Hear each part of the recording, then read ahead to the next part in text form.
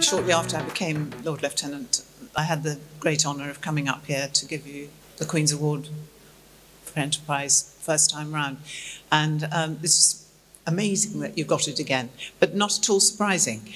It's a very special day for at least 3 reasons. Firstly, to award the Queen's Award for Enterprise for innovation this time.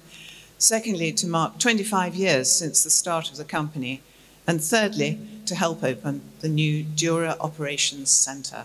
Today, I'm so delighted to come back to present the Queen's Award for Enterprise again, but this time for innovation. As you know, it is the highest award that can be won by any United Kingdom business. As you will also know, companies that have won the award report worldwide recognition for their products, increased commercial value, and greater press and media coverage generally. And, very importantly, it is an award for everyone involved with the company.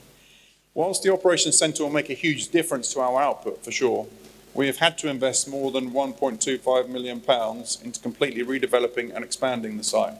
We are therefore extremely grateful for the additional grant support received from Tendring District Council in the form of the SME Growth Fund, part funded by Essex Council, without which this project would not have been possible. So we really appreciate that.